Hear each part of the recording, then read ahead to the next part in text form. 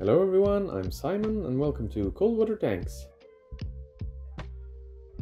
Another update from the 1000-liter tank today.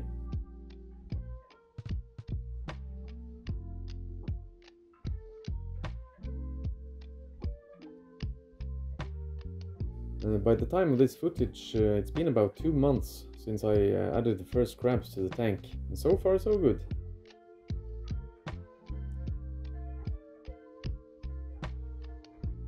For the first few weeks though, the crabs were a bit shy, and they went away when the lights came on.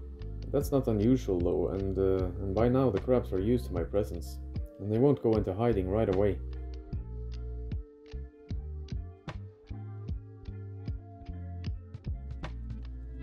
They don't seem to care about me too much anymore, except that they seem to expect a snack coming their way once I'm there.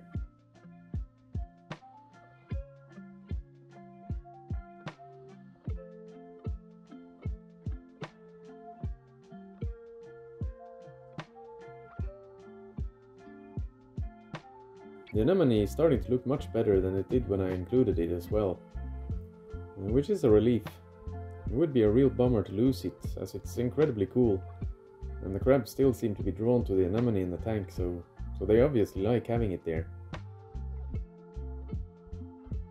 I've been trying to feed it pieces of fish and mussels, and it does seem to eat it.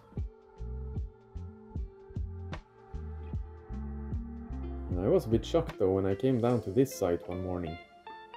The water was incredibly cloudy, and I noticed the anemone had some white mucus-like stuff on it. I have to admit I was a bit worried that it was dying there. I just made sure though that the pumps were clean and working, and a day or two later the water was completely clear again, and everything seemed fine. Probably it was just getting rid of some waste, or possibly it's related to spawning. I don't know. What do you think is more likely?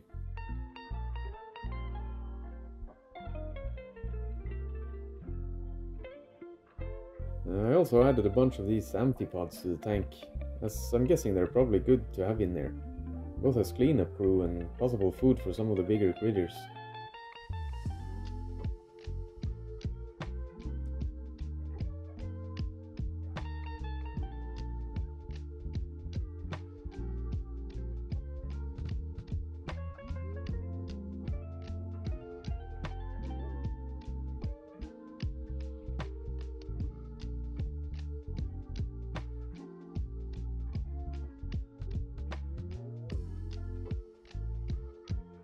The anemone hermits seem to have adapted well to the tank as well. Like the crabs, they also started out very shy, but now seem not very affected by my presence at all.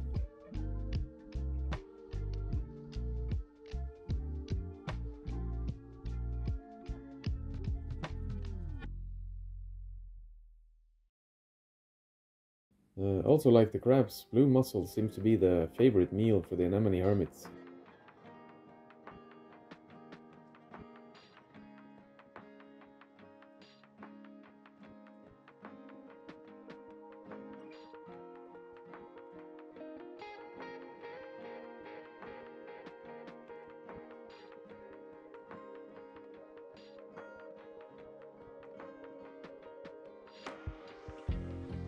They really are bulky little fellas.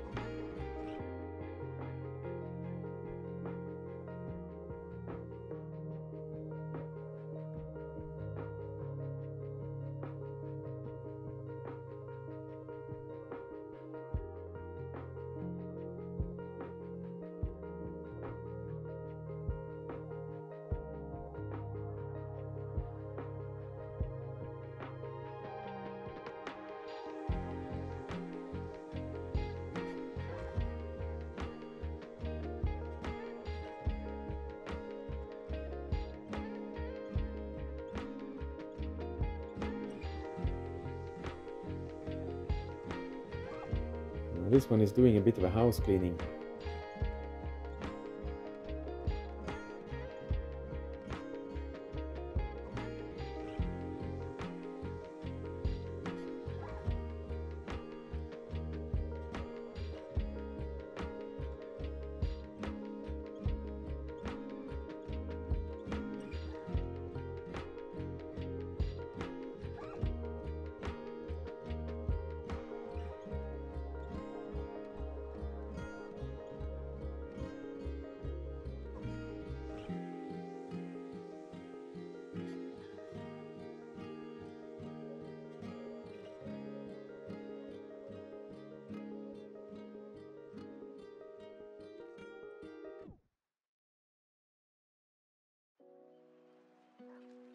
Now, even though they are one of my absolute favorite creatures, I am actually considering taking them out of the tank.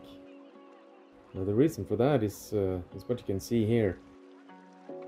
The hermits regularly sift through the sand looking for food, which is not something I really want, seeing as I want to make use of the deep sandbed as a method of filtration. And to have that work, I need as many small creatures living in the sand as possible. And thus, creatures going through the sand for food is not ideal.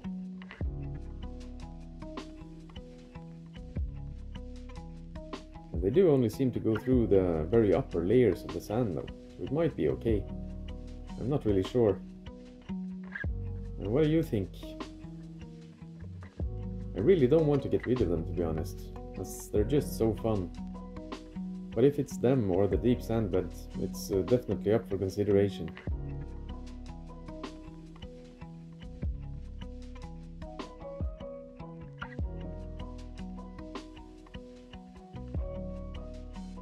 One thing that was a bit of a bonus was that the big anemone decided to move to the front of the big rock it was sitting on, which is perfect. It looks better when it's facing the front of the tank. I just hope it'll stay here, as moving to the other side of the rock is also an option. I guess I'll just have to enjoy it for as long as it lasts. A real gathering of the crabs around this anemone.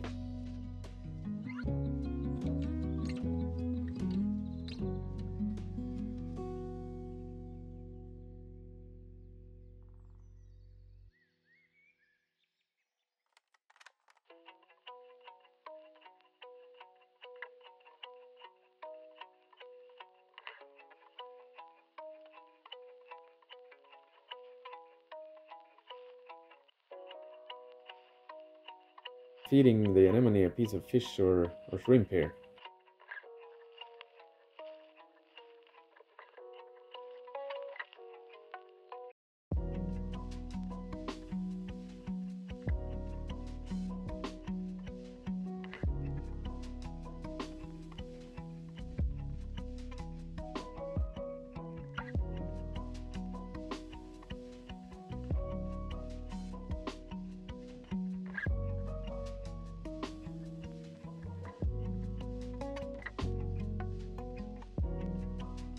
Anyways, that's all for this update. Hope you enjoyed it. If you did, please press the like button to help my channel. And please leave a comment if you have any kind of feedback or questions. I love hearing from you all. So until next time, thanks for watching.